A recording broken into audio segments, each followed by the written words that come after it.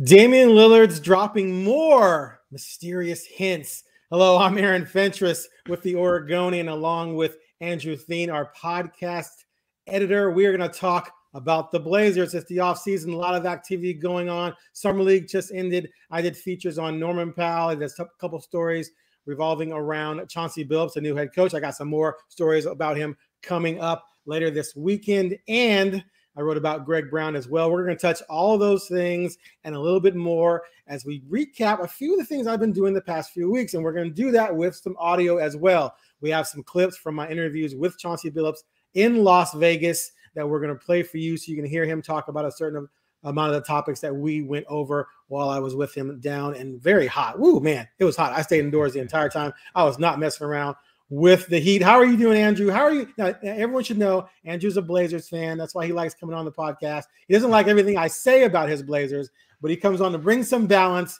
to my evilness. Just kidding. So what do you think about where things are after Summer League so far, and with Powell coming back and with Dame's comments the other day? Well, Dame's comments the other day, I think, are just more of what we can expect from these extremely online Portland Trail Blazers, right? Who seem like they are always on a smartphone and interacting with their smartphone. But yeah, it's more of what else can you expect from Dame, right? He's gonna, as he said to you, Dame's his own man. He's gonna say what's on his mind, and he said, "I'm not leaving PDX yet, or not yet, right," or whatever he said. So the other night, I'm minding my own business. I'm on my phone, and all of a sudden, I get this alert: Damian Lillard is going live on Instagram. Wow, I check that out. I check it out. He's out to dinner with some buddies. He's talking with his friends. He's drinking some wine. He's checking the phone to see who's, popping up. He's saying hello. Yeah. At one point, he had about 8,000 or 9,000 people involved. Then it dropped down to about 4. I think when people realized he was just having dinner, we're like, pretty normal night. This isn't that exciting. He's not dropping some bars or releasing a new video right now. But all of a sudden, someone puts in the messages to him, "Why are you leaving PDX?" And he says, "I'm not leaving PDX. Not right now, at least." No, it's just like, oh, snap. Now, I missed recording the audio. I actually was going to record just in case he said something good. And my recording started right after he started to answer the question. So I blew it. I took a screenshot of him online and I tweeted about it. Someone else got the audio later. They put it out. But, what's funny about it is that when you think about it, in those short few words, he pretty much summed up what he's been saying all summer. Like, he's never come out and said, "I'm out, get me out of here, I'm gone." But he's also not said, "I'm committed to the long term." He says he sees himself playing this season with the Blazers. Beyond that, who knows? He wants to see them build a contender. There's no way they would trade him. Even if he said tomorrow, "I'm out, get me out of here," I don't think they would trade him. I think the very earliest it could happen is a trade deadline. More than likely for me, I think it's not going to be till next summer. What did you think, being a Blazer fan and a Dame fan? What did I think of the Instagram? I think, or just where you think he stands. I think he's been very clear. I think everything you just said is like he's going to roll it out and see what happens this season. I mean, he's got, as we've documented on the Blazer Focus podcast repeatedly, this is a team that was pretty banged up last year, and then they were healthy when it mattered, and they were disappointing. Right. But when they were together during the regular season with the starting lineup of Dame, CJ, Norm, Covington, and Nurk, it was a pretty devastating lineup. So, you got to just roll with the punches, just like any year here with Rip City. Hope springs eternal. Maybe this is the year. I'm excited for the season. I mean, we're what, right? Like a month and a little bit away from preseason action. It's coming up. Yeah, it is. It's right around the corner. It's pulling up too fast on me. That schedule came out. I looked at it and I was like, oh my God, that's a lot of games. Before we get to these Chauncey clips, let's talk about the over-under, which dropped. Now, I was on here with Joe a couple weeks ago. I said, if that thing's under 50, I'm going over. I'm going to go over. I was on the Sportsbook app, in-state app, and they want like copies of like your light bill or your gas bill with your name on it and all this kind of stuff. And then they wanted me with something. Oh, I had to send them a copy of my license, I think. And I was just like, your best interest here. I don't have time for all this right now, but I'm definitely going to drop at least 500 on the over. I think that's a sucker bet. As I've said before, they won 42 games last year out of 72 with Nurk and CJ missing a combined 60. They didn't have Powell the entire season. If Billups has any kind of coach at all, he should elevate the defense into the teens. You give me a healthy Blazers team with Powell the whole season with a better defense. How do they not win 50? Well, I say 50. How do they not win 45 out of 82? That just seems almost impossible. That seems like just too easy of a bet. But Vegas isn't dumb. They build those casinos on the backs of people like me. And so the thing you can never count on is the injury, right? I can go in thinking, well, if they stay healthy. Well, when was the last time the Blazers were healthy? Nurkic broke his leg in 2019 before they went to the West Finals. Yeah. The next year, he missed most of the season. Collins blew out his shoulder. Rodney Hood blew out his Achilles. And then this past year, Nurk and CJ went down. Dame had his worst month of his career in April because he was all banged up. So those are the things you can't really count on. But would you go over or under that 45.5? Well, I'm not a gambling man, but I mean, okay, if you were a gambling no, man. hey, one of our L7, one of our listeners right now says Fentress ain't no fool, easy bet, and I would tend to agree. I mean, with the easy bet, with the easy bet part, they ain't no fool. Which one? I'll leave it up to you to interpret. Okay. No, I mean, come on, this team, Vegas always gets it wrong. I feel like with the Blazers, I have no evidence of that being true or not, but that's how it feels inside. And this is, that's part of the Dame narrative, right? This is a team that's always overlooked, and it's another example of that. And especially when the regular season, health or not, is really going to matter for this team. I think they're going to show up and they're going to be ready.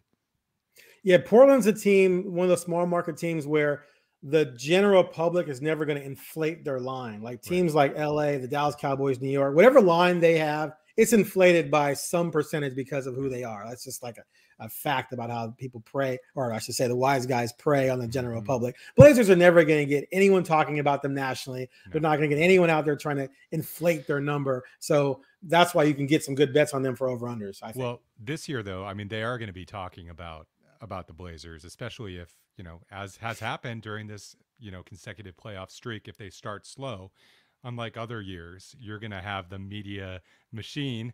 Well, watching Dame, saying, right. Oh, what does this mean for Dame? The Blazers are X, Y, and Z, in November. What does this mean for Dame? So that's going to be a different factor this year, but that doesn't affect though the preseason over/under line. No. Once the season starts and that's gone. So okay, we both agree on over. Yep. You're not going to wager.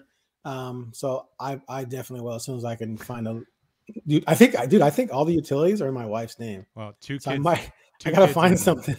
2 kids in daycare, Aaron. That's why I'm not well, man, you can maybe win yourself a month of free daycare. You never know. We'll see. Okay, so let's get to the Chauncey Billups interview I did. Right. I wrote a couple articles. One article was on him and his plan for next season, which you can find on OregonLive.com. Another one was on his reaction to free agency. And then I have some series of, it's either a 2-part or 3-part series coming just on him, his evolution and journey to this role. I talked to Larry Brown, his former coach at Detroit, talked to his college coach, Ricardo Patton, and some other people. So that'll be some interesting stuff coming up. Finishing up that today. We're gonna start running that, probably part 1 on Friday. Anyway, the first one of the things we talked about first, and this was I met him at the Four Seasons Hotel in Vegas, which was attached to the Mandalay Bay where I was staying, and he actually walks in to the lobby with a Blazers polo shirt on and golf clubs strapped to his back. And I'm like, dude, it's like 100 degrees out. What were you? He's like, I wasn't that bad. We started at 7:15. He had been playing golf with Scotty Brooks, his new assistant. And then I took the elevator ride with those two up and then went to Chauncey's suite, and we talked a lot about the team. The first thing we talked about right off the bat is everyone wants to know, how are they going to fix that defense, man? The defense was awful. 29th last year. Here's a little bit of what he said about the Blazers and defense. We're going to find out who wants to win, in my opinion, by that level of engagement. Right. Because we can look at the numbers, we can look at whatever. Offensively, this team was brilliant, he deserves all of that credit. I mean, he doesn't get the credit he deserves for what they've done here offensively. There's a lot of head coaches around the league that he's an offensive guru, defensive, boom, boom, boom, boom. Nobody ever lists stats in that. But he was brilliant at it, But to go to the next level and be more competitive and be more consistent, we got to be so much better defensively. And so I know that that's going to be something it's not going to be an option, right? You know, to not play hard defensively.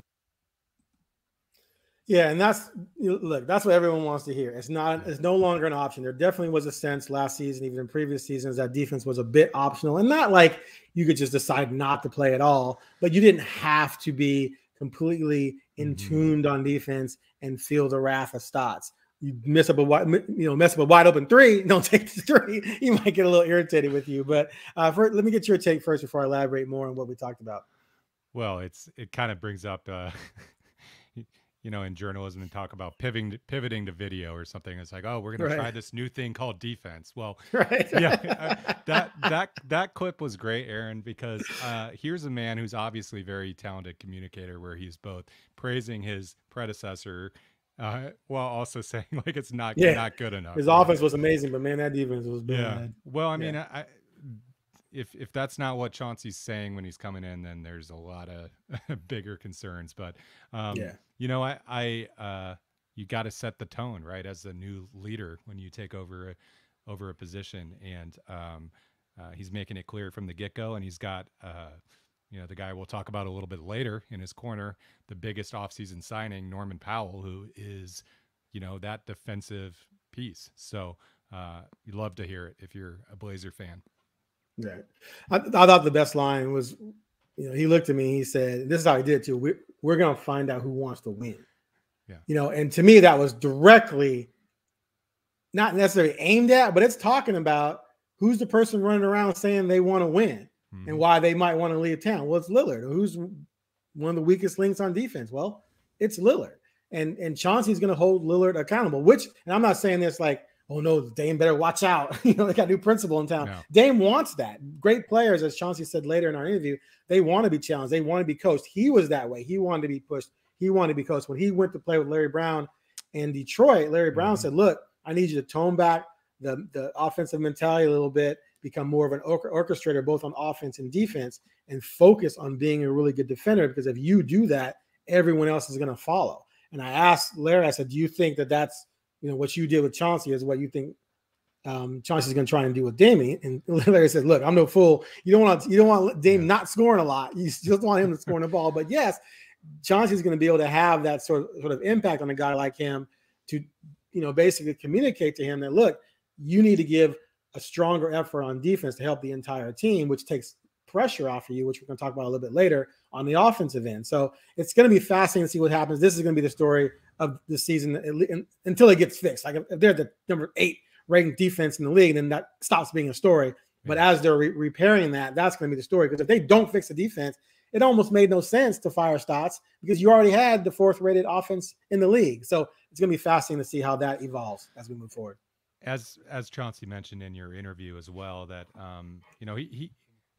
there are some good individual defenders in Norman Powell, who's going to be overmatched in a lot of situations where he's guarding the Kawhi Leonards or these bigger small forwards. But he's going to lean on team defense, right? Improving the team concept. And historically, the Blazers have said that hinges on Nurk being back there. But I'll be curious to see what other tweaks around the edges beyond just the rah-rah motivational stuff Chauncey has in store to help this team play better D.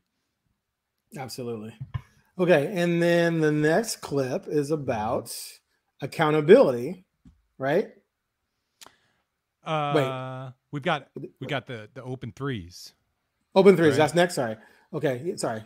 Should we hit the open threes next? Actually, no. I have accountability here because I was going to mention this in connection with defense. So real quick, you just mentioned how the team defensive concept and not rah. Okay, we're going to do all this, but we have to. What the concept's going to be moving forward to change things. The number one concept is really just going to be want to and desire. I think, because I think the defensive concepts were there. It was just that they were lazy and a little bit late on rotations, recognizing and picking up things like, oh, okay, that guy's open, whatever, as opposed to, oh God, I got to get over there and make a play. Like there's just little things you can do from an effort standpoint. And that's where he talks about it's not optional anymore. You have to bring it, and you're going to be held accountable when you don't bring it, because you're only talking about, like he said this also in my interview, he says, look, we're not looking for lockdown. Like hardly anyone locks down anyone anymore. It's just making things a little bit difficult, taking away the wide open looks. Don't give a guy a wide open three. Contest it. If you give up 25 wide open threes a game, guess what? They're going to hit 60%. If you give up 15 wide open, they still might hit 60%, but that's far fewer wide open threes that go in that impact the score. So anyway, enough of that. Moving forward to the next thing, open threes. Real quick, the Blazers actually led the league in open threes, but they were near last or last in wide open threes, and they were near last or last, I can't remember exactly, on contested threes. Go ahead and roll it. We got to do a better job of creating more wide opens. Wide open threes and corner threes. Corner threes is the best shot in the game. Yeah. We're one of the worst in the league at it, creating that. The only way you do that is get paint touches, drive, collapse the D, and actually pass. Well, imagine that. So actually pass. Actually pass and paint touches. Is this one of the teams that's been in the bottom of the league in assists, right? I was going to actually, I found my list for my article. Okay, so they were 29th in wide open threes. So 14.6% of their threes were considered wide open, which means someone's 4 to 6 feet away from you. You can compare that to Utah led the league with 23.9. So think about that. 14.6 at the next to last. Utah, were at 23.9. That's a big difference. They led the league, or they're last in tightly contested threes, which means someone's within 2 to 4 feet at 9%, and they shot 34.1, whereas they shot 43.2 on the wide open. So you see the difference in shooting percentage. They ranked 28th in drive points, which obviously is something they do not drive to the basket a lot, but they feel Powell can do that really well. And we'll talk more about that later. And they were last in both paint touches at 15.4 per game and paint touch field goal percentage, which is 59.4. Almost everyone was over 60, and the leaders were in the high 60s. And the last two, the Blazers ranked 26th in catch and shoot points, at 27.8% compared to the Clippers, who were at 36.6%, the team he just coached as an assistant. And then lastly, they were dead last in assists at 21.3. And what all that points to, and we've all watched the Blazers play, there's just too much. Bring the ball up. The guy's 2 feet off me. I'm open, shoot it. Trent was doing that. Simons was doing that. Dame definitely does that. CJ does that. And the thing is, they were pretty good at it. I mean, they had a really good offense. They would hit a lot of those shots. Right. But what Chauncey wants is, let's take that shot when all else fails. Let's not take that shot within 10 seconds of the shot clock. Let's get some paint touches. Let's attack the basket and kick it back out. Let's get Nurk involved in the high post. And we all know how good of a passer he is. Right. Let's, give Nurk the ball maybe. And then Dame was running around to get open off the screens and getting wide open looks. Let's just move the ball more. So it's going to be amazing, I think, from an offensive standpoint, to see this team do that more often. And I give credit to a lot of fans who are down on Stoss despite the offensive production. They would always say, we're just too simplistic. We're just relying on these threes. Right. We need to have more ball movement, have more player movement. And they were right. And Chauncey wants to do that. And that was something that was a hallmark of the early Dame teams, right? And when you look at the Dame and Wes and Batum and Aldridge. Right. There was a lot more ball movement, I think. And I think maybe for like with anything in life, when there's been some bad habits established, but the bad habits can lead to good buckets, I guess, or good results when you've got Damian Lillard and CJ McCollum being able to create their own shot in isolation. But yeah, when I hear that clip, I get excited as a fan for the prospects of what really was most exciting for me was watching Nurk and Powell kind of interact. These are two guys that I think will be simpatico. They can really feed off one another. That was something that I got really excited about towards the end of the regular season.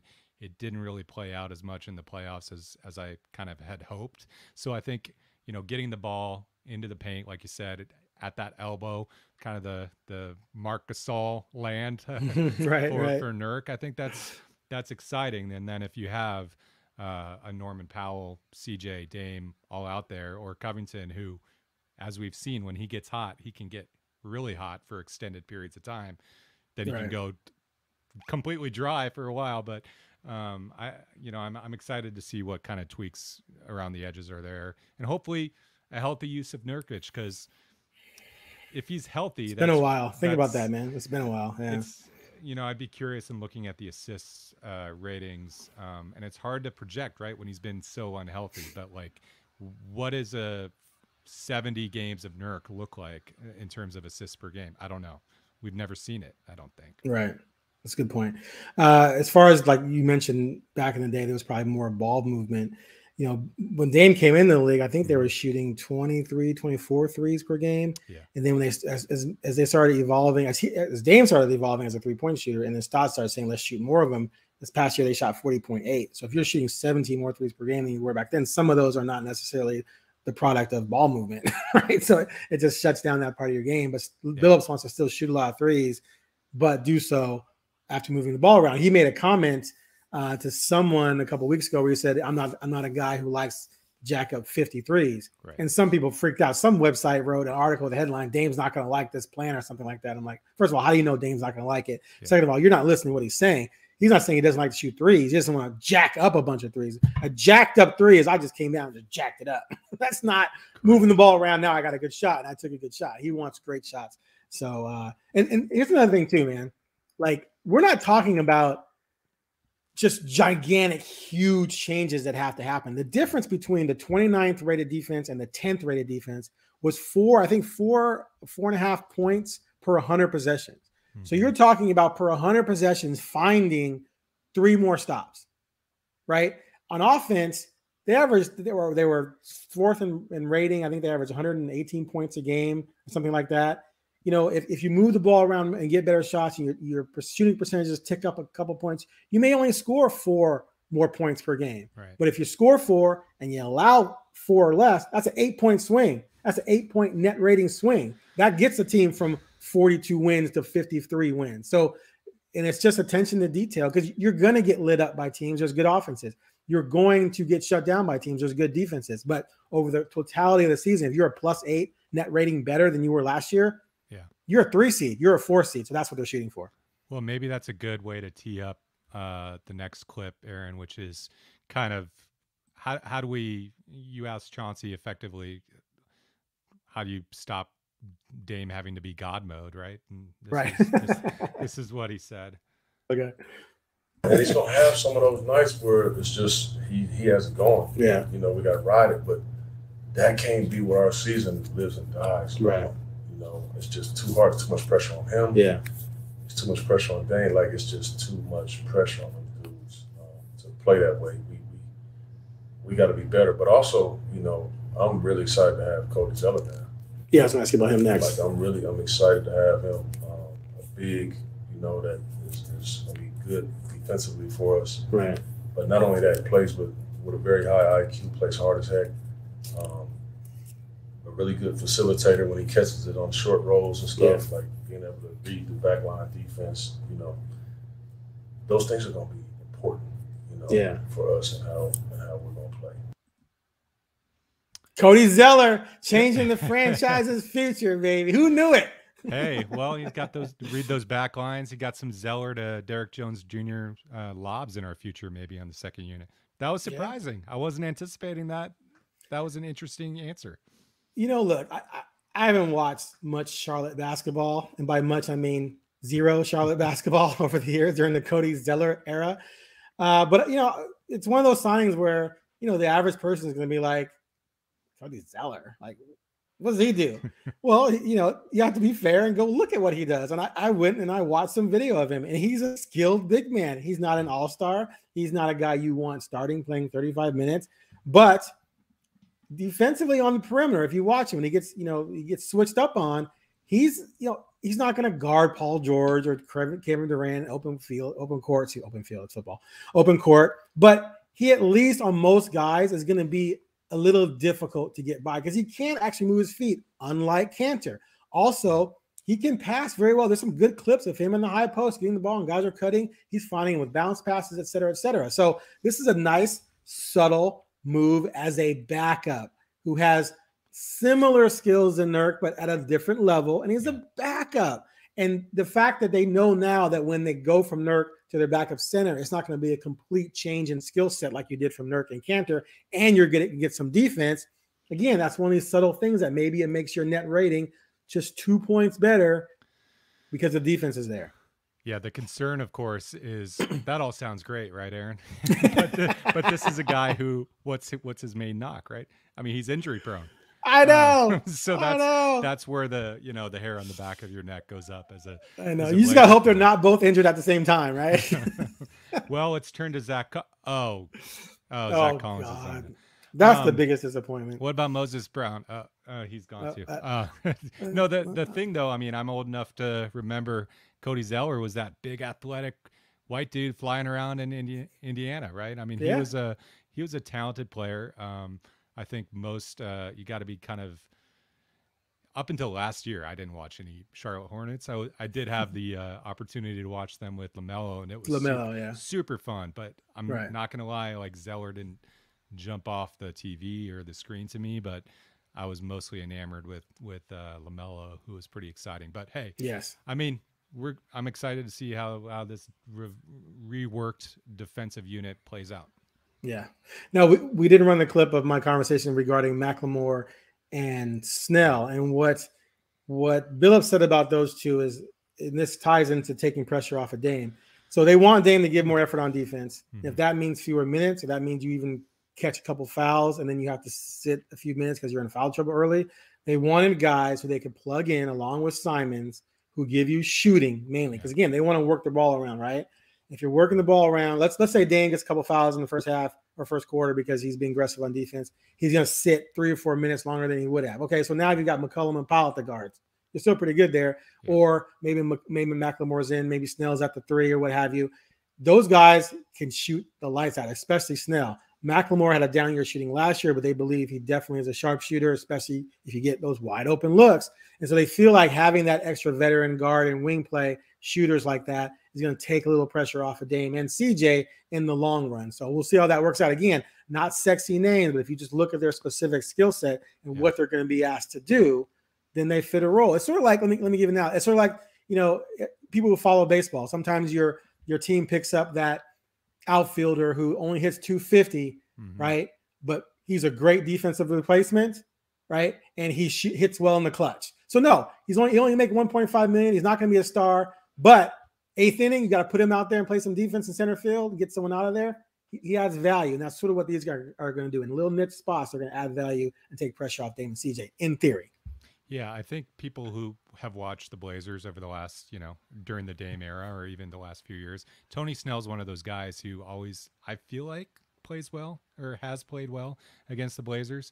He was on your team. He was on the Bulls, but I don't know what you made of him. But all he could do is shoot. Yeah, I remember feeling, just kind of suffocated as a Blazer fan watching him when he was on the Bucks, that long team, all these guys. And here's this guy, Tony Snell, hitting these timely shots. So, I mean, if he can play that role at all, that'd be huge for this team.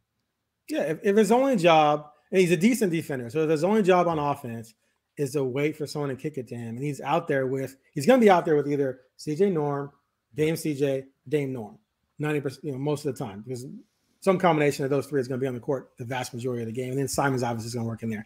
And if that's his job, well, obviously you have to pay attention to CJ and Dame. So if you double one of them, somehow Snell's going to be wide open. And if you made a list of all the players in the NBA that you do not want to leave absolutely wide open, Snell's pretty high on that list. He shot 50% last year, albeit on only 100-something threes, but still 57%. He's a career 40% shooter. It's just a nice little ad, and we'll see how it works out. Of course, it's everything looks good. Well, not everything looks good in August, but for me, I think given all you had were the minimums to spend on these guys, they got some nice guys who are going to fit what they want to do. Okay, so next up, we got one more. This is on Chauncey talking about Norman Powell and how important it was to get him back and how he envisions using him. The leadership in the gym is going to be different, with myself, with any head coach coming in. So I can't even worry about what happened last year. I got to just talk about what I see and what I envision him being with Norm. And that's my talks with him was all about that, not about what happened before, because that didn't have anything to do with me. Right. But what I seen and what I envision going forward. I kind of cut down a little bit of that conversation, so maybe you can enlighten us a little bit more, Aaron, on what else Chauncey said about Norm. I guess my inference was like maybe he didn't feel as included in the offense as he did in Toronto. Yeah, so he said to me that in Toronto he knew where his shots were coming from because he'd played there so long. So you're in the flow of the offense. He comes to Portland, he's got to fit in. He's got to fit in a situation where he's playing with two ball dominant, shooting dominant guards in Dame and CJ. Not that he didn't have. I mean, he had Lowry and Van Vliet over there, but again, he had played with them, right? So he was trying to learn a new system, learn teammates, and he never found a comfort zone. And his numbers, his overall numbers, production-wise, were fine, but his shooting percentage has dropped. Like he went from 44% on threes in Toronto to 37% in Portland. And part of that, he said, was just comfortability. Now, one of the things they love about him, and this goes hand in hand with the idea of more penetration, more getting to the basket, more attacking, is that that's what he can do. Mm-hmm. The best two players on this team by far at beating someone off the dribble, attacking the basket, and having some type of athleticism to make something happen at the basket are those two, are Dame and CJ. Or excuse me, sorry, Dame and Powell. Right. Because Powell has like really top tier athleticism and bounce and quickness and a shot repertoire to go with that and long length to get to the basket with those arms.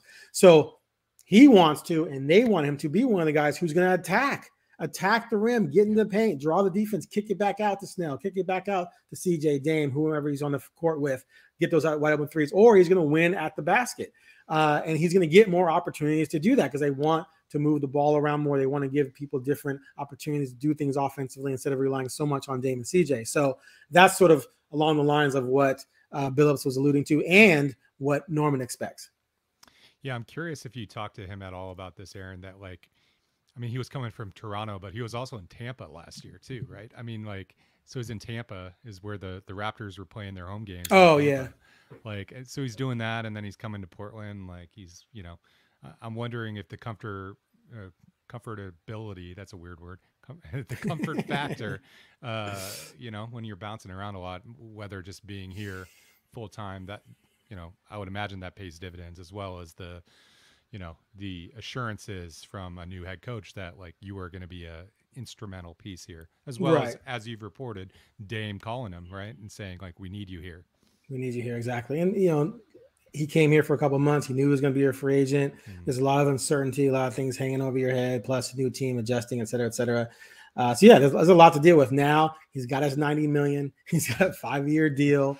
He's here in Portland. He's going to buy a house. You know, he's got 2 Pomsky dogs, which are his BFFs. He's being Odin and Apollo. He says he's a homebody. He said, because I asked him about, you know, Portland struggling to get free agents and guys who want to be traded here. And he's like, Portland fits his vibe. He likes the outdoors. He likes quiet and serene. He's not a guy who wants the bright lights of the big city. So it's funny because your 3 most important players, and I do think Powell, well, I think, okay, Nurk's your 3rd most important player because of this position. I think Powell's a better all-around player. Yeah. But all 3 of them are content living in a place like Portland, which are the guys you're kind of trying to find, right? So, no, he's going to be completely comfortable now. He knows he's a big part of this team and its future, and he knows that Chauncey's going to put things in to take advantage of his skill set, which is going to make him be more comfortable. And I'm telling you right now, man, if that guy is shooting 40% and Dame's shooting 40% from 3 and CJ's shooting 40 and McLemore and Snell coming out for 40 and Covington hits 38 again, like he shoots at 38 like he did last year, and you have Nurkic all season in the post and passing and doing all the things he does, they're going to be really, really difficult team to beat for anyone in the NBA, like, except for a healthy Nets team. I think they're pretty much untouchable. But this is why I think the Blazers are going to win 50, because that's a pretty damn good lineup. It is. Well, you've been super busy lately with filing all these features without giving too much of the store away with your pieces coming this weekend on Chauncey. Is there anything else that you learned about him that was revealing or just, you know, interesting about like how he approaches being a head coach? Yeah, you know, I thought the most fascinating thing was he referenced a lot to understanding what he doesn't, or understand, or knowing that there's a lot of things he doesn't know, and a lot of things that he doesn't even know he doesn't know yet, right? And he's new to this, and so he wasn't afraid to surround himself with more experienced people like Scotty Brooks, who's been a head coach, I think, for 12 years, been to the NBA finals. Brooks is a legitimate NBA head coach who he has as his right-hand guy, and he's going to listen to him because he knows that Brooks has been there, done that. Therefore, naturally, Brooks is going to have some expertise to offer him. Mm-hmm. And Larry Brown, who I spoke with, and his college coach, Ricardo Patton, from Colorado, they both said that one of the things they like about what Chauncey has done, and one of the things they like about Chauncey, why I think he's going to be a coach, is he's just that kind of guy. He doesn't let his ego get in the way to the point where he's like, it's my way or the highway. I want it done this way. Even when he may not be as, up to speed on what exactly he's even trying to do. He's not afraid to lean on other people. And if Scott Brooks says, hey, Chauncey, here's what you need to consider if you're going to do this, Chauncey's not going to think, well, I made the decision. I'm the head coach. He's going to think, damn, that's a good point. I didn't think about that. And then he's going to ride with that. And so Larry Brown was really big on this because Larry Brown says, that's how I was. And I think Chauncey learned from Larry Brown about how to be more cooperative with your coaching staff and learn from the people who have something to teach you.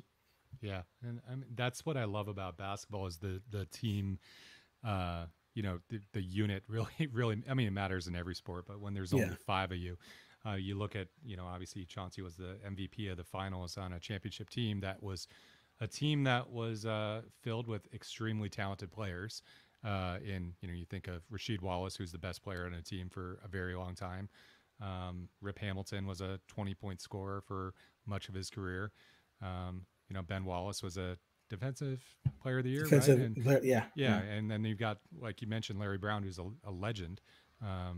So to navigate that and be the undisputed leader and the finals MVP, you got to have some people skills, I would imagine. Yeah, exactly. And those are the things that the Blazers believe are going to help change this team, and what Neil O'Shea believes is going to be a difference maker for the squad. One quick thing we talked about how he ended up with the Clippers.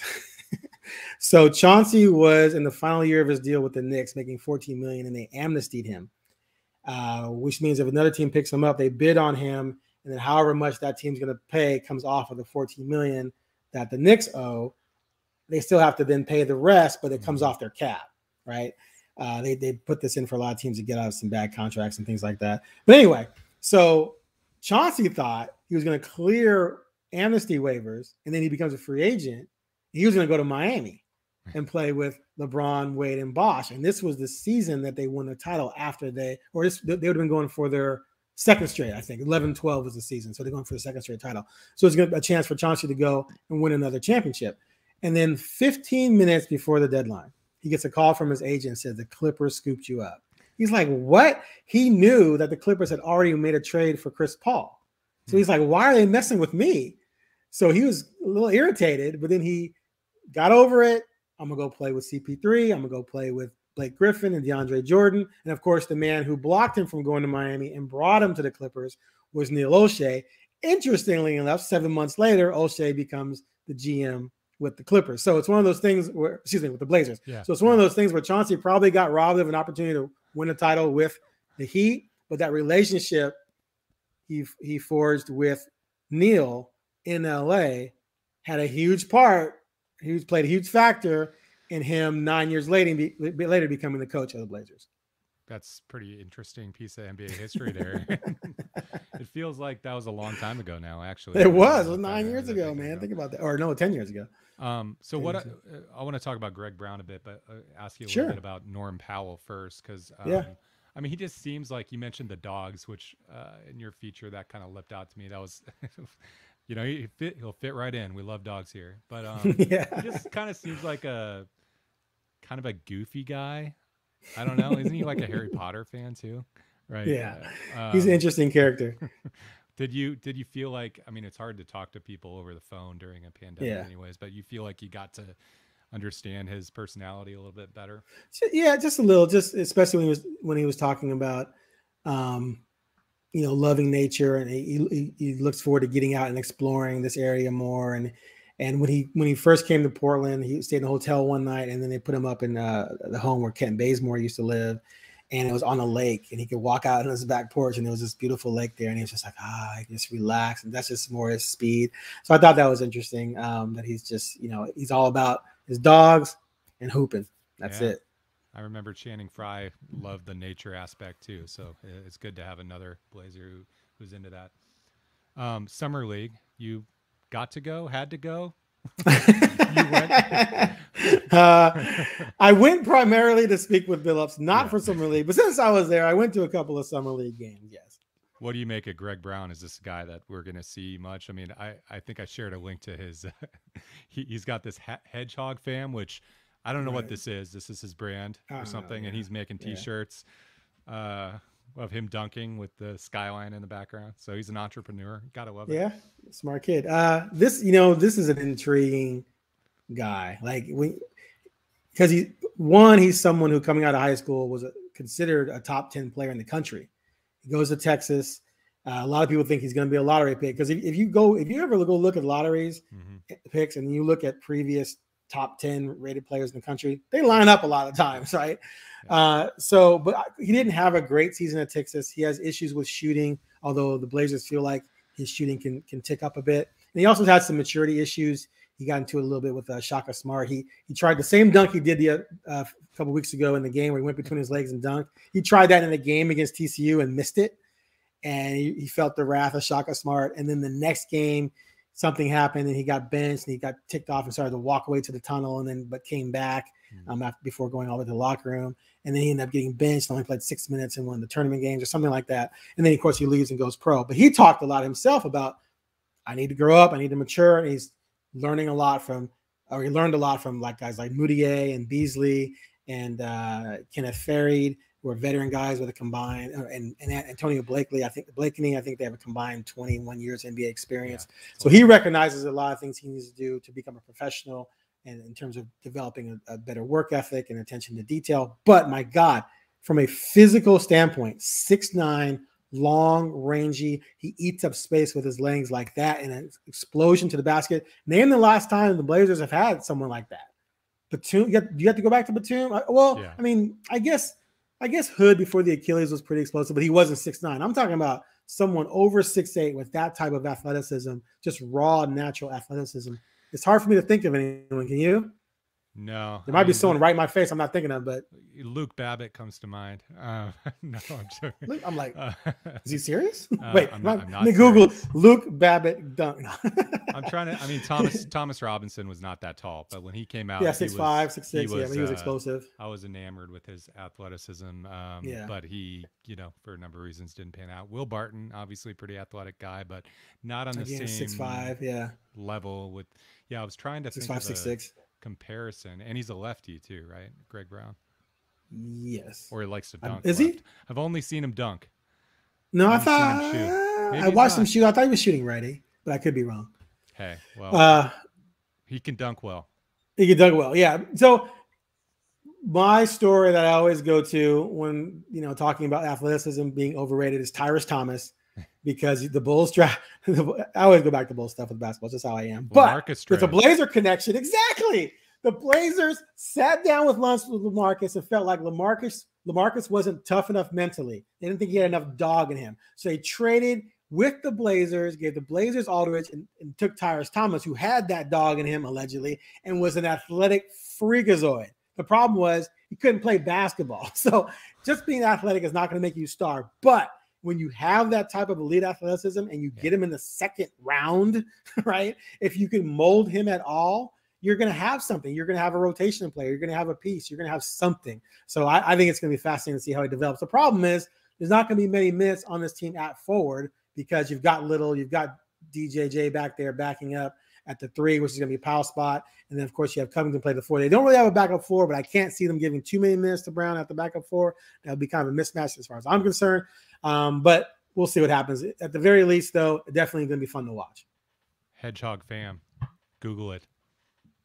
I don't know what it means. I want you to figure out what hedgehog fam means for me, and we can talk about it. Okay. I'll get right on that.